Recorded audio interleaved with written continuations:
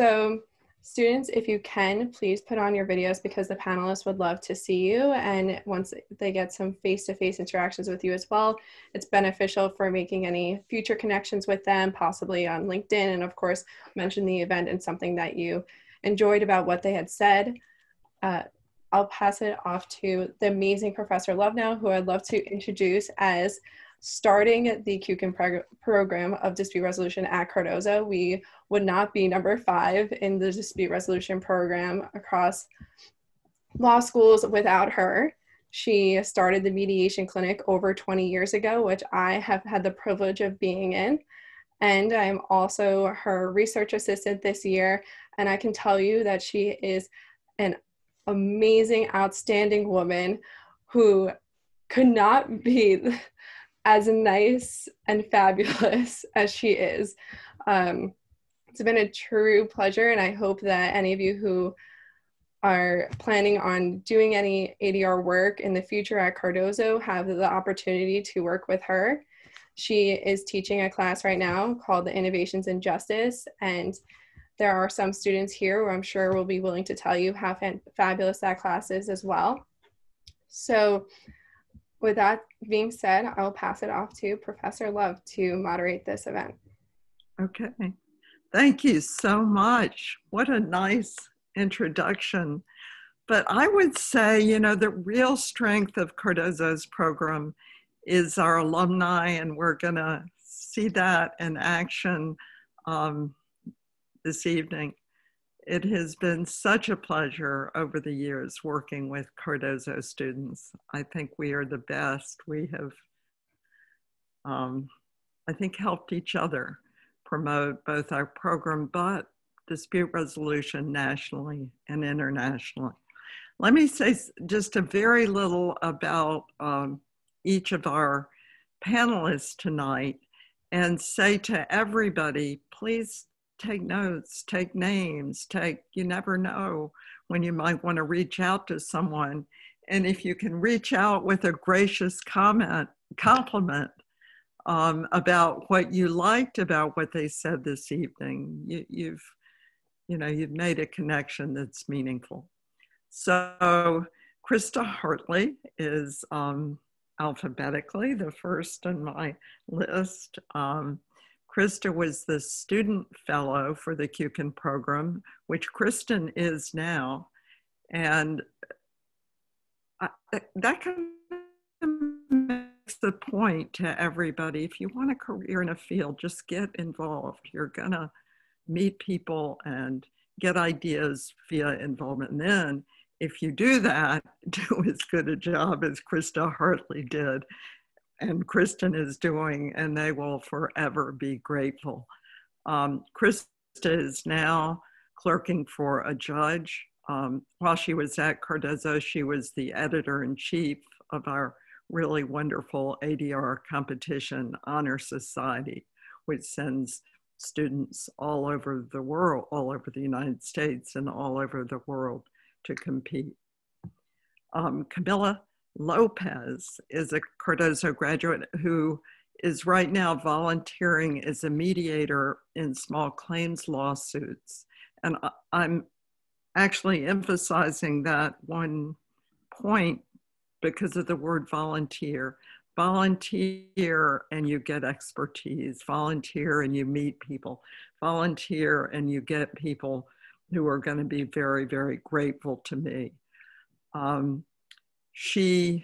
Her day job is as a legal justice tech.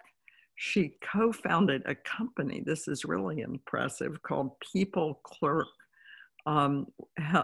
assisting self-represented people, litigants with the small claims court process. Small claims court is supposed to be easy.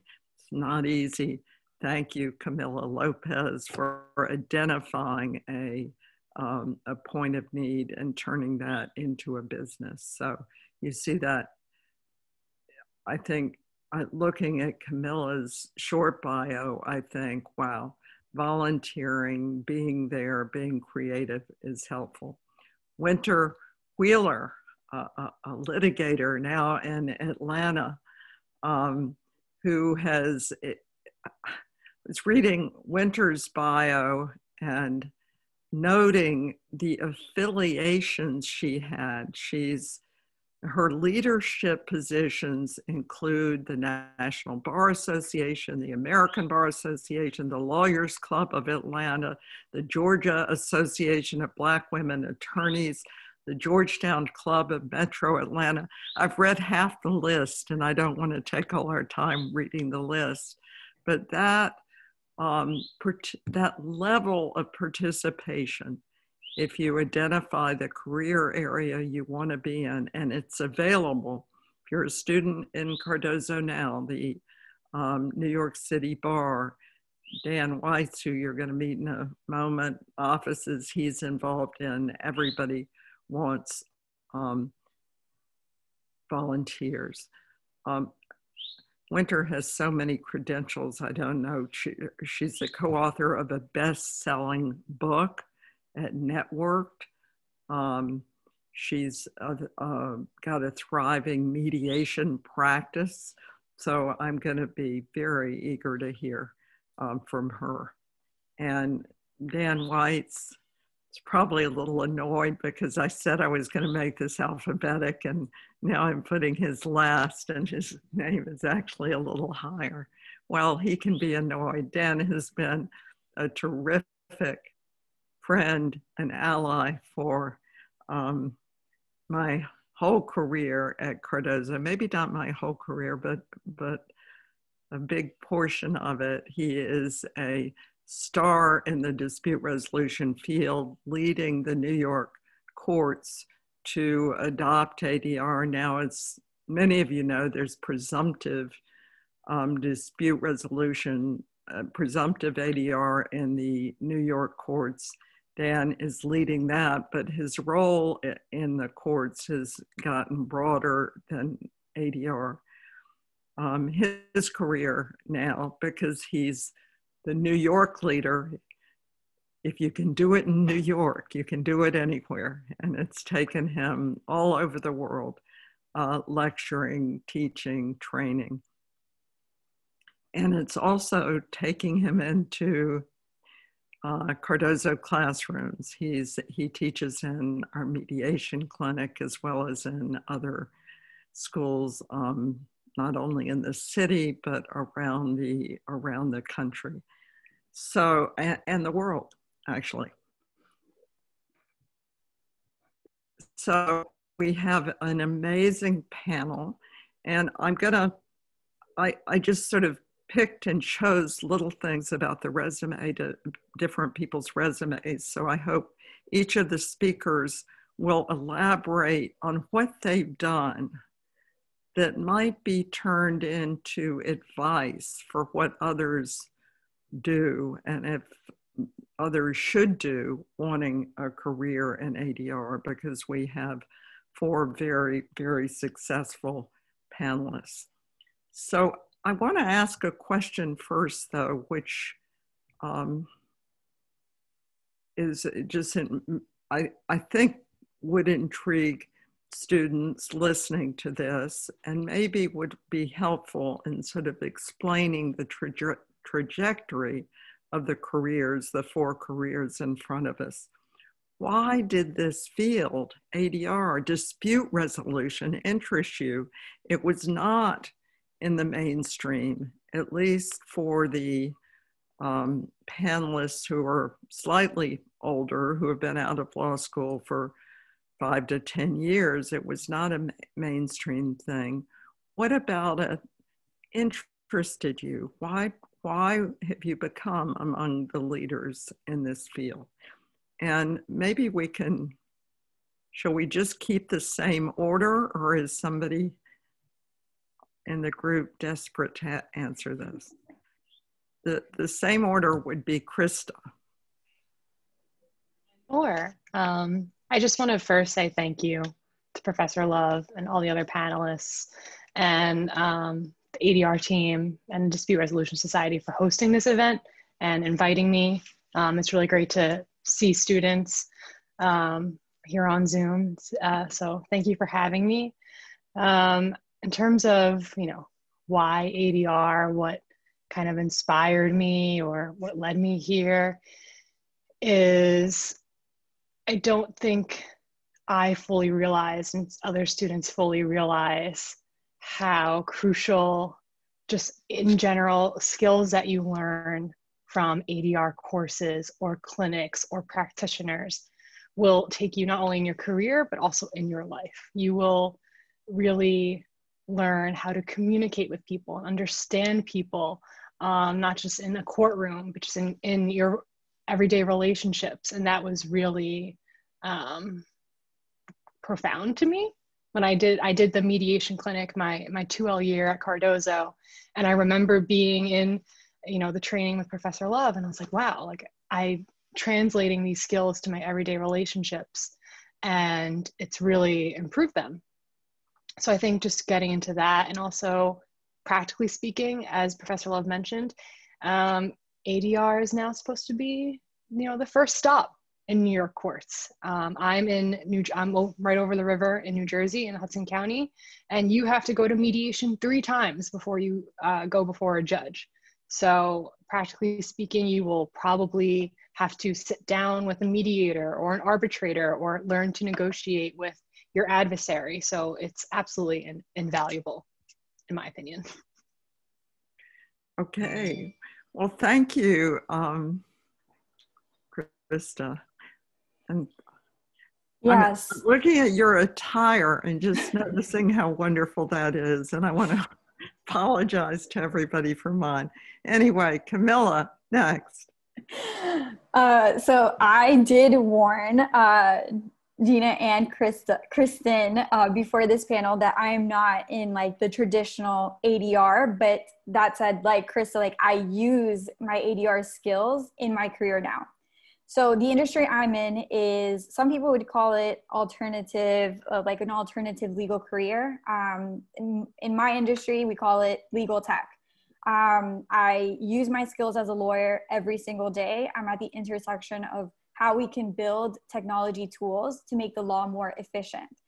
I'm specifically in the area of B2C, which means the technology we're creating is helping consumers have access to the courthouse. And especially we're focusing on self-represented litigants, pro se litigants, AKA anyone without an attorney, navigate the court system. It involves, specifically it's in small claims, and many litigants have to mediate their cases. Some even just skip the whole process and go straight to arbitration. So I've built these tools to explain to them, what is mediation?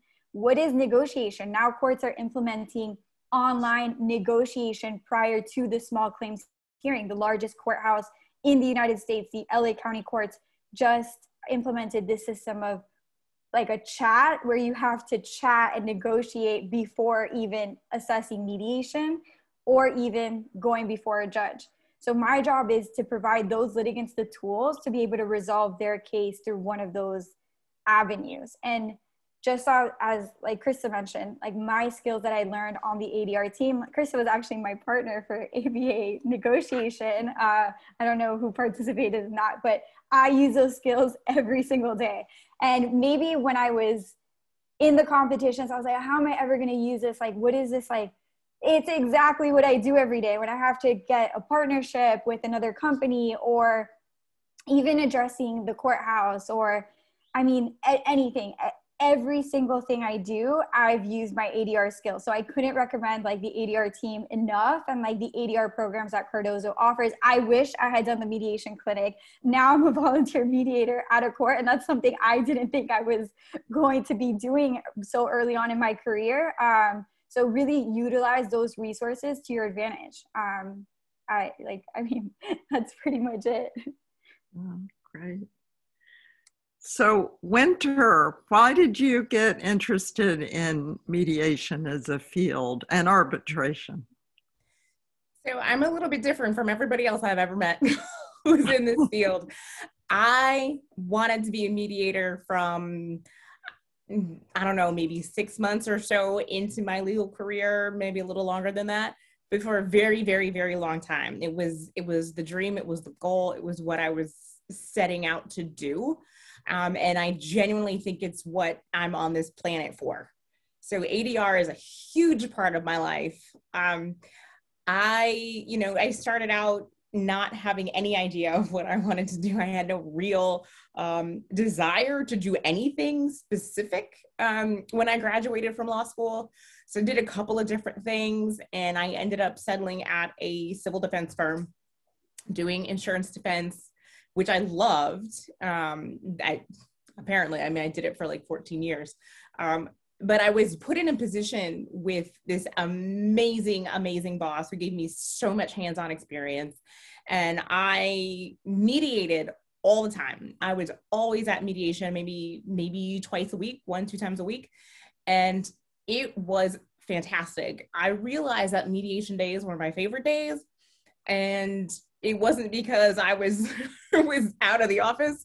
It was because I genuinely loved working through these problems and negotiating and getting things done.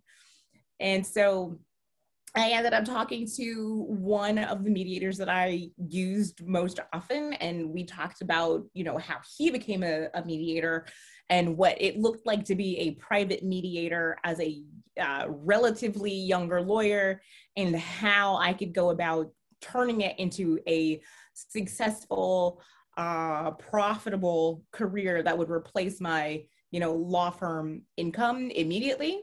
And it was a very, very, very long-term track. And as a result, I worked for literally 14 years as a defense attorney, and got an opportunity that I could not say no to. And here I am at this point. It's been a little under a year and a half. So I've been pandemic business building. It's fantastic. I'm joking, right? I wouldn't recommend it, but it's my story and how I got to be where I am right now is really the basis for my book here, Networked. You got to check that out. It's going to give you a lot of information about how I did this, but also information about what was talked about earlier about networking and building your community, etc. I'm getting far afield of where we were, but anyway, that is how I became a mediator. I have always been a private mediator. I have never been a volunteer mediator. I love mediation. I think mediation is the wave of the future. I have a podcast about mediation and how it applies to everyday life.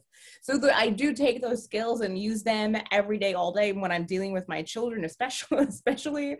But I think at the end of the day, what I'm best suited to answer is questions about how you would build your business and not bypass the volunteer stage. I think that's very important. But like I said, I've never been a volunteer mediator.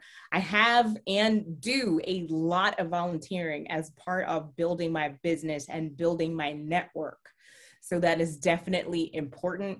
It's a little bit different here in Georgia, where I'm physically located, where we do not have mandatory mediation.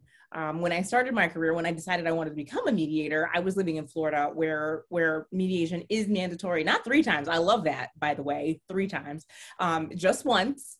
But that's how it got started for me. So any questions directed toward me should probably be kind of in the private mediation sector. I hope I answered your question. I've been talking for a long time. Well, no, what you said was terrific. Could you hold up your book? Do you have it right there? Oh, yes. Yes. She's always nearby. It's called Networked. You can find it on Amazon, #Networked book if you're going to search. And all of the proceeds actually are going to charity. So it is an anthology written by me and my networking group. We are 20 women lawyers, and we met at the start of the pandemic, and we grouped together and we decided to be a supportive force for each other and push each other forward and, break the hell out of that LinkedIn algorithm. And we did it. We've had, it's a best-selling book. It's been out since, I want to say early November or late October.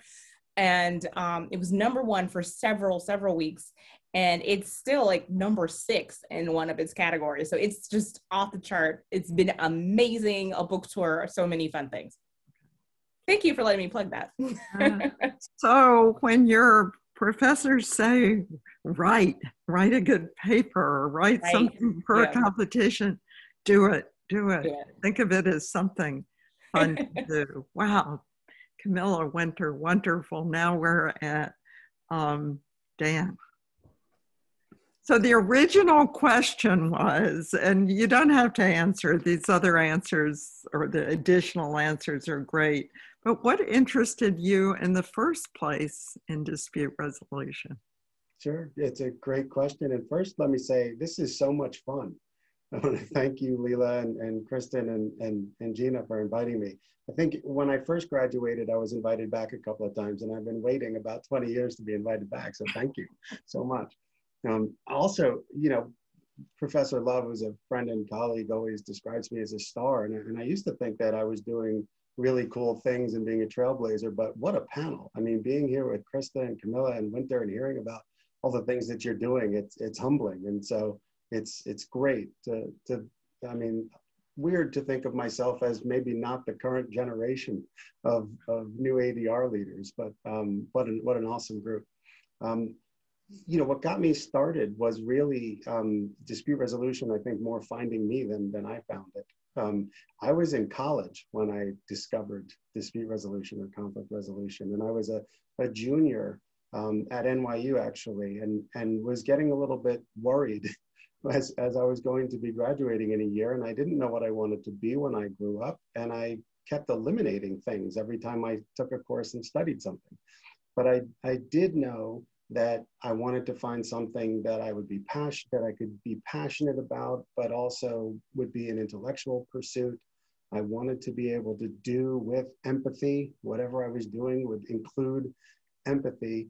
And to make a long story short, I was in the sort of career counseling office at NYU, sitting in the counselor's office, talking about the ways I could spend my my senior year, actually, because I didn't do it my junior year. And we were talking about all different kinds of traditional internships that you could do. The counselor had to leave for a second, left me in her office, and in bookcases just like the ones that I virtually have behind me, there was a piece of paper sticking out from a book. And that piece of paper said on it, Washington Semester Program Peace and Conflict Resolution Seminar. And her name was Donna Johnson, actually. She came back into the room and I said, "What's that thing?" And she said, "Oh, that's new. I forgot all about it. That's this, you could go to Washington, D.C. and take different internships at the Justice Department and journalism and things like that." And I said, "No, that peace and conflict resolution thing, that sounds cool." So in my senior year of college, I visited at American University and studied peace and conflict resolution. And I was hooked. You know, I had from there gone forming a not-for-profit with our professor at the time, and went to South Africa and did workshops in nonviolent social change, conflict resolution, and community development. So I found my passion. And then the next question was, well, how can I integrate this with intellectual pursuits? Do I join the Peace Corps? Do I get a graduate degree? And my mentors at the time had said, well, you know, there are these really amazing people in New York, among them this woman named Leela Love, who's doing really amazing things at Cardozo Law School. So I said, all right, let's try it. And as Leela knows, I harassed her and followed her around and said, I want to do this, and was in the mediation clinic. And so how I got interested in this was that it found me in many ways. I will say, and this might be a question coming up, that if you have any kind of passion for this kind of work, which is really about positively influencing the interactions and relationships that us fellow human beings have with one another, and seeing conflict as the opportunity for that kind of improvement in interactions, take advantage of the time you have as students. It might feel like you have no time, but you graduate and you get jobs and families and all that kind of stuff, you're not gonna have as much time, and immerse yourself in as many things as you can. You know, If you can't take the mediation clinic, you can take other courses. You can volunteer, and that way you build up a resume, you build up a bunch of experience that will make you very attractive in the workplace at a very young age too. So I'm going to keep asking questions, but I guess our really amazing panelists should feel free to answer the question or say whatever they feel inspired to say at the moment. I'm asking this question because your answer may inspire others to seek something similar to what helped you. So the question, I'm going to use a horse riding term. You probably all know what, or have heard the term giving somebody a leg up. Well, that comes from horses. To get on a horse, somebody, you'll bend your knee, and somebody on the ground will you'll jump a little, but the ground person pushes you up, jumps you up on top of the horse. It's called a leg up. That's where the term arose. So the question for the panelists is what that you haven't mentioned already, perhaps, was the biggest leg up for you in getting where you are. You're all in exciting places, admirable places. Can you think of something that was a leg up and hearing it? I mean, Dan, you just said you saw a piece of paper sticking out of a bookshelf and it jumped you up. So you have to think of something else. But so ideas for what have jumped you up to the place you're sitting now. And starting with Krista again. That's a great question. I feel like what I might be useful for being on this panel is I graduated last May. So I can relate to all the students on this panel for having, this interest in ADR. What do I do with it? Where do I go with it? In terms of what gave me a leg up, I think you've heard it before and we'll say it again, is to be involved. Your professors are your absolute greatest resource. I think Kristen gave like a perfect introduction of Professor Love. She was my leg up, honestly. Professor Love was my leg up. Other clinic professors, I worked with Dan White's in the mediation clinic. It's the professors and people that you interact with at law school. They are your greatest asset and resource. And I really cannot encourage you enough to take advantage of them. Yeah. Well, just to respond to the compliment, Krista. So both Krista and Kristen have been fellows in the QCAN program. Man, have you all given me a leg up. So it's not just one leg up.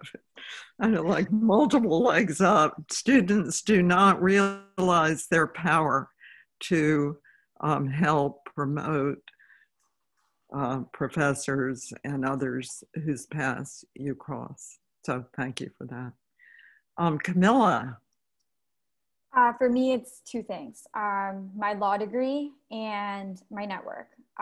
So my law degree, I couldn't build like a legal technology product. I mean, some people do without going to law school, but I think it puts me in a really good position to understand like the risks and the implications that are potentially at play when you mix law and automation with each other. And then second, my network, they always tell you to network in law school. And again, it was something I was like, like networking. Okay. But without it, my business would have, not been able to grow at the rate it's growing. Within the legal tech community, long story short, I moved from New York to California and I'm building a business in California. So I didn't even have a network here in California. And I know I mentioned this to Madeline, who's on the call, who reached out to me. I think she's trying to move to California too. But it's all about networking. As an attorney and as a business person, it's all sales. You don't think of it as a sales job, but it is. In order to get clients, and how do you get your clients? Networking. So it's extremely important to network with your fellow colleagues. I know it's harder now that you're all remote, but the most important network is the one of everyone you're going to school with right now, because in the future, they're going to lift you up and they're going to be thinking, oh, I know Krista does that type of area of law. I'm going to send her this client. It's extremely important in the legal profession. And I think something, when they say networking in law school, they don't say it as like a sales standpoint, but it is. And I think that's something I hadn't realized while I was in law school. And I've been able to build it up. I also just won this award with the ABA. I was an honoree for the Women of Legal Tech. It's a summit that was the past 2 days, which is super cool. And I only got it because of the network I've been able to build in the legal tech community. They were able to nominate me and put me forward for this award. And that is extremely helpful and validating for my career. Camilla, did you ask anybody to put you forward? I did not ask any. Well, maybe I retweeted like the tweets about like, look, there's ongoing nominations. Well, I was the accelerator program, so they helped too. I was hoping you'd say yes. You all should promote yourselves, not in a self-serving or self-seeking. You're doing great things. Let people know. I can say though, for this award at Cardozo that I got while I was at Cardozo my 3L year, it was I can't even remember what it's called, but I'll share it later once I think of it. But for that award, I had to get my fellow Cardozo law students to nominate me for that. And I wouldn't have been able to do it if I hadn't asked everyone I knew, like, Krista, can you write me a recommendation? I think I even asked you, Professor Love, like, can you write me a recommendation? And that really helped. So you're absolutely right. And people want to do it, but they're going to look at what you've done and make their own decisions. It's fair to ask. It's good to ask. Winter. So like I was saying before, you know, what has really helped me is my network. And I know that that's the title of the book, is Networked, but it is so 1,000% true, especially for me building my business in the middle of a pandemic. There's absolutely no way that I could have done it had it not been for the network that I had established going, you know, before I jumped from the law firm to an ADR practice, a full-time ADR practice. Now, a lot of people will have a law firm career and start to do ADR simultaneously. That's typically what happens. I didn't want to do that. Like I said before, ADR, mediation and arbitration specifically, have always been what I wanted to do. And I had identified very early on, when I moved here from Florida, I identified the mediators that I most respected. I identified the mediation firm that I most respected. And I worked toward getting toward those people, getting to know those people, getting closer to them, getting in their circle, not in like a creepy way or whatever, because it's happened over the course of, you know, a decade. But I looked at their profiles, I looked at their bios, and I focused on what they were doing. Like, and you'll see this very clearly if you read any of my writing, and especially if you read Networked. But I was very, very deliberate. That was not me. I was very, very deliberate. I have 4 kids, so it could be, but it's not. I know for sure. I was very deliberate in what I was doing. And I was very deliberate in who I was meeting, who I was spending my time with. Like I just said, I have 4 kids. I'm married. I run 3 businesses right now. I don't have time to waste on anything or anybody. So if I'm going to do something, it's got to mean something. And I thank you, Professor Love, when she was reading through some of the things that I'm involved in. I paid attention to what the most successful people in my life were doing and what they were involved in. And those were the things, okay? And so that's what I did. And while I was working my litigation job, it was nearly impossible to do all those things, take care of my family and all of that. So when I decided I was going to fully dedicate, I fully dedicated, quit my job and went forward. I know a lot of people don't have that opportunity, but I was very blessed to have it and ran with it. So what I did was to raise my hand at every opportunity. I wrote at every opportunity, and I just created opportunities for myself. Because, you know, ADR is like billed as this very kumbaya kind of profession. And it can be, but this profession is very competitive. It can be extremely cutthroat. You've got to get out there, get your name out there, and make opportunities for yourself. Nobody made any opportunities for me. Nobody gave me any opportunities. I have busted my ass for every single one. And when I started, and, you know, I was very popular around town, and I'm licensed in Florida and New York as well, but I've never lived in New York. So the places that I had lived, I was pretty popular, but nobody knew me as a mediator and arbitrator. So it's very different.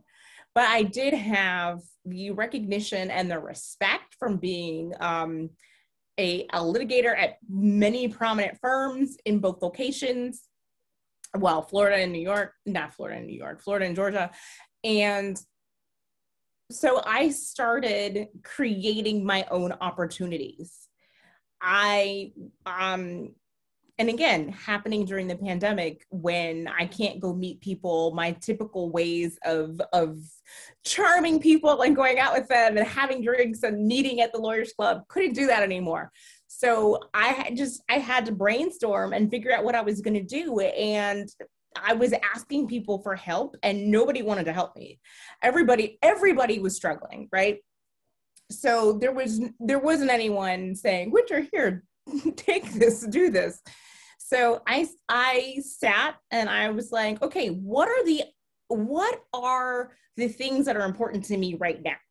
And at the start of the pandemic, it was being a mom, being home, not having a job at that point, having this brand new business and trying to figure out how I was going to juggle all of these things with, the same 24 hours in a day that everybody else has. And so I thought, if I'm worried about it, everybody else is worried about it. I'm going to produce a webinar and I'm going to sell it. That's what I'm going to do. I'm going to sell it to every single affinity group that I am involved in. So again, I want to say volunteer, volunteer, volunteer. That's already been said. It is so true. And so what I was able to do was create a webinar that focused, and this was the first one I did. I created a webinar that focused on motherhood, and raising children in the time of COVID. And I focused very heavily on how women were losing their jobs and are losing their jobs. We've been set back, women, by an estimated 25 years from COVID. So this was a hugely popular webinar that I gave maybe 8 times in the course of a month. After that, requests for me to speak shot through the roof. I continued to create new webinars. I read the news thinking about things. What else can I talk about? What came up? Virtual jury trials. I wrote an article about that. It went completely viral. I wrote another article about being a mom, being an attorney, and being at home and what that looked like. Another one that went viral. So make sure that you aren't relying on somebody to give you a leg up, because it may not happen. It did not happen for me. Nobody's helping me now. I do all of this myself. I am self-propelled, self-funded, all of that. But you can do it, is my point. If you pay attention and you focus on what other people are interested in, if you follow the people who are trending and who are at the top of the field right now, you can search LinkedIn, hashtag mediation, hashtag ADR, online dispute resolution. Those are the top hashtags on the internet right now.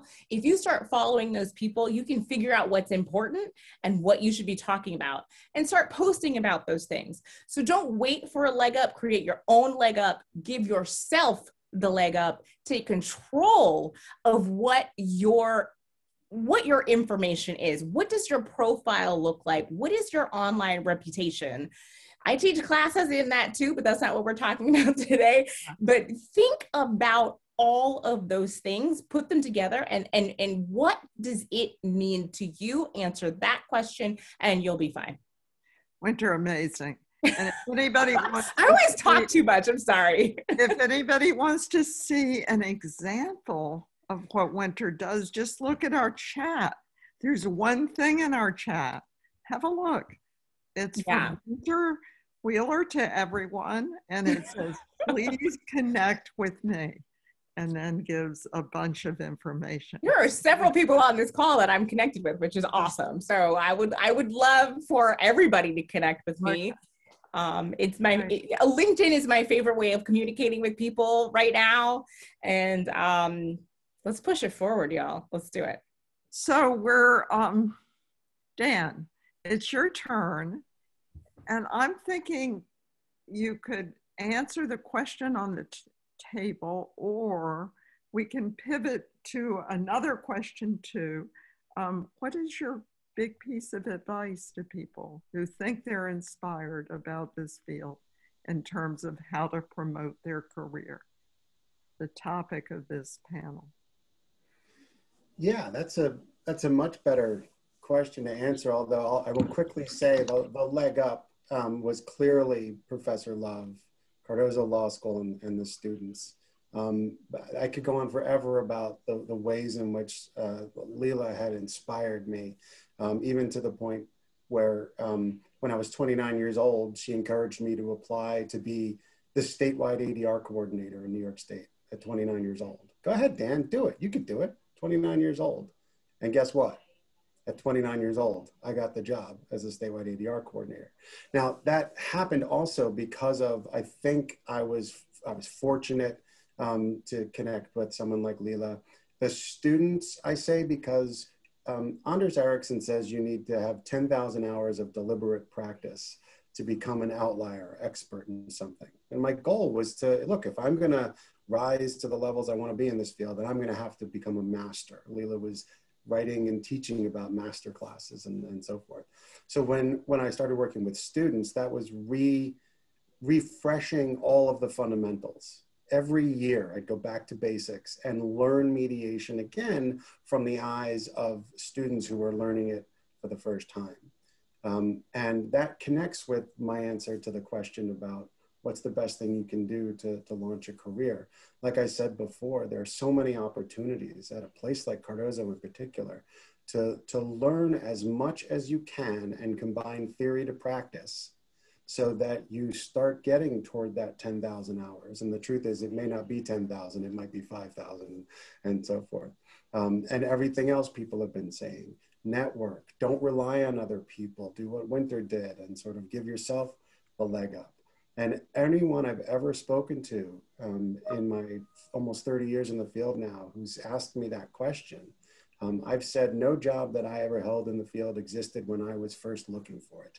Every job I landed because it just sort of materialized and maybe I had something to do with it. The skills are transferable and so forth. But just keep taking advantage of the opportunities that are in front of you.